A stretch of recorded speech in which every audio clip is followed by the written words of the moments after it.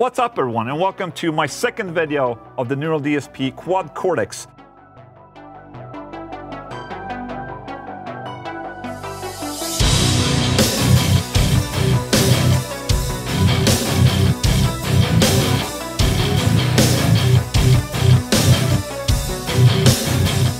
Why is he not playing the guitar?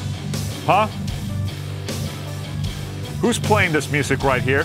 You might think that, oh, you know, Ola's just playing up his song, you know, using the reamp guitars and, you know, or plugins or whatever through Logic. But that's not what you're hearing right now. You're listening to two guitars and a bass guitar being routed through the Quad Cortex. So what you're hearing right now is the Quad Cortex working in real time. Two rhythm guitars and a bass guitar. So in Logic, I have 3 DI tracks, 2 rhythm guitars and a bass guitar, and that is routed out from my Apogee ensemble interface. You can also do this in USB as well. I just wanted to show it like this with all these cables right here because it mimics more of if you would, you know, connect the guitar straight into it or have a full setup of 2 guitar players and a bass player hooking up to the Quad Cortex. These DI signals are being routed into 3 separate inputs on the Quad Cortex and into its own signal path right here. So let me just demonstrate by bypassing the amps.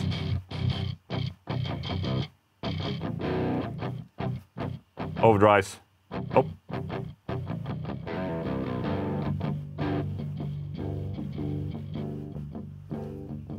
So now you're basically hearing the DI tracks. Actually, I have to bypass the cabinet as well to make this fully anal. So this is the DI input signals that goes through this thing. Then I engage overdrives.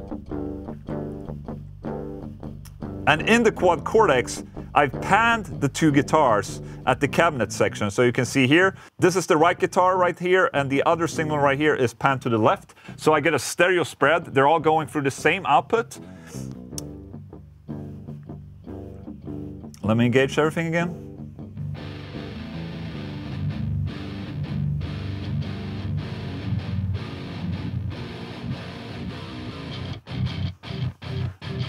Let's check out how much CPU it's using. It's using 48% CPU at this moment right here. I just wanted to show this because this is basically how you would set up the Quad Cortex if you were in a band and you went direct to front of house with 2 guitars and a bass player. I know 95% of the users of the Quad Cortex won't use this, but I just think it's an incredible demonstration of the CPU and the processing power of the Quad Cortex if you compare it to other modelers. I know for a fact that I can't do this on my FM3, for instance. Okay, it's the day after, and I just remembered that people were asking like, okay, so if you're in a full band, how do you change presets for the full band? And like, who's gonna go up? Is everyone gonna go and step on the Quad Cortex to change the tone and sound and all of that? Well, the thing is that if you have it set up like this, where everyone is going through the same Quad Cortex, you only actually need one guy to switch to presets, or if you're using MIDI, you can do that as well. So say you're playing rhythm like the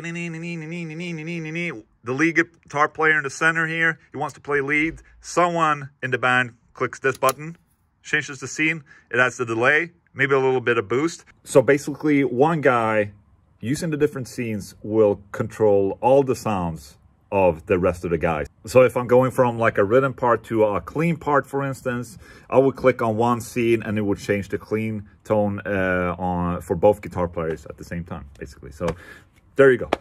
Back to the video.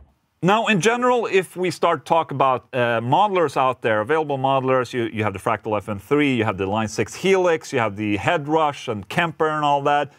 When we talk about these, and you know, usually they sound really, really, really good. One of the things that I experience when I'm playing live, for instance, if I'm using a modeler like this, is usually when you switch presets. So when you switch presets from one to another, from a clean to a distorted sound or a distorted sound to a lead tone, usually there's a slight little glitch happening in between the preset shifting, which can be a little bit awkward. Now on the Fractal FM3, you can overcome this by using scene changes. So you have different scenes happening.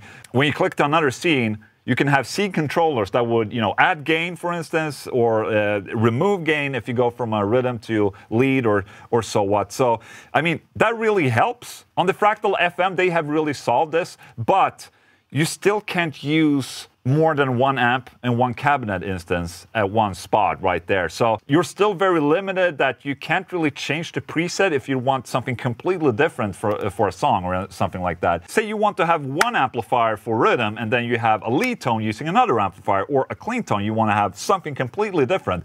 That's not possible without having the glitches or the pauses when switching sounds. And truth be told, while switching presets on this thing, you're also getting a hiccup in between presets.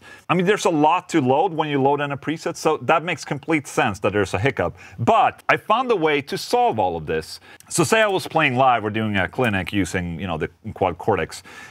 Usually when I'm doing clinics, I have a rhythm tone, I have a lead tone, and a clean tone, and maybe something else. I don't know, maximum 4 different type of sounds. Now, I have this preset, and as you can see, I have 4 different signal paths happening right here.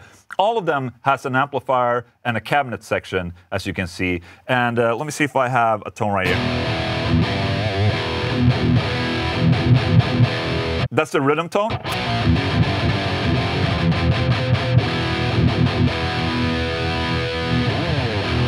Then I have a lead tone.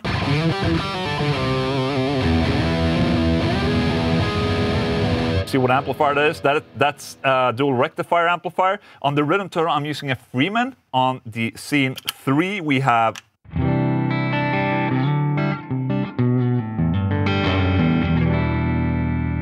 a Fender Tweed, US Deluxe Normal. And then on the 4th scene, I have another rhythm tone, but I also have it pitched down 2 semitones.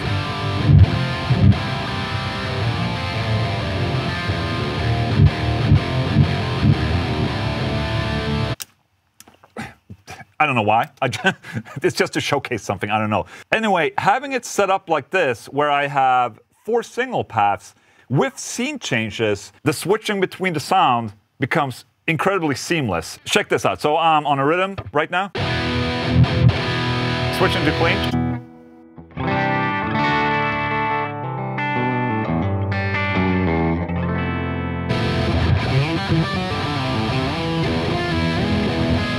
Worth mentioning that all of the amplifiers are different, so you're switching in between 4 completely different amplifiers in this preset right here.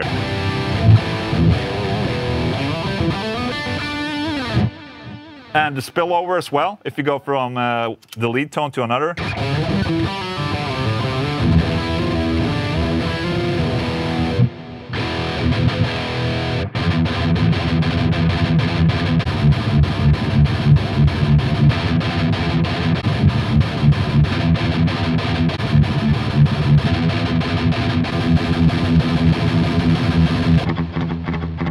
It's hard to keep rhythm there.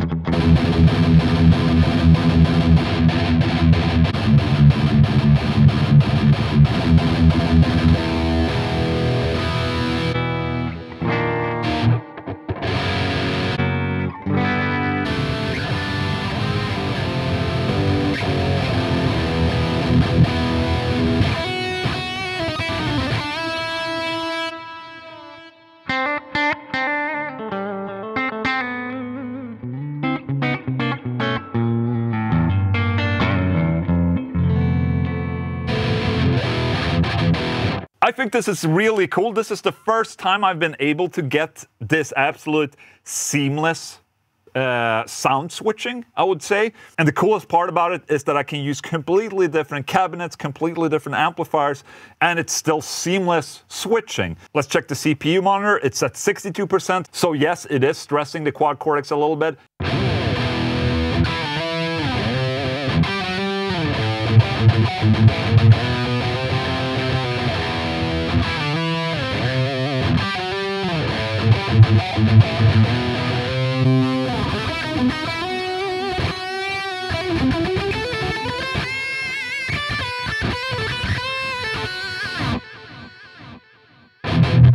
Yeah, man. So there you go, just a demonstration of the CPU power of the Quad Cortex. The more I delve into it, the more impressed I become. And I mean, already at this level, this is probably what I'm gonna use the Quad Cortex for. Maybe you won't, but for this alone, it's definitely worth getting, in my opinion. It's just a really powerful unit, and I'm also really looking forward to seeing what Neural DSP will add to the Quad Cortex. I mixed her a little bit with different impulse responses and whatnot, and right now you're loading impulse responses in the cab section, but they are making an impulse response loader, a dedicated impulse response loader, so you don't have to go through the cabinet to reach your impulse right here. So yeah, this is just the beginning, man, for the Quad Cortex, and I'm getting more and more sold on it, I must say. So there you go. I hope you liked this little second video. I will probably make another video, and maybe I'll try and capture some more stuff and work on the capture feature a little bit. We just have to see. Thank you so much for watching my video. Hope you enjoyed it, and hope you have a great day. Thank you.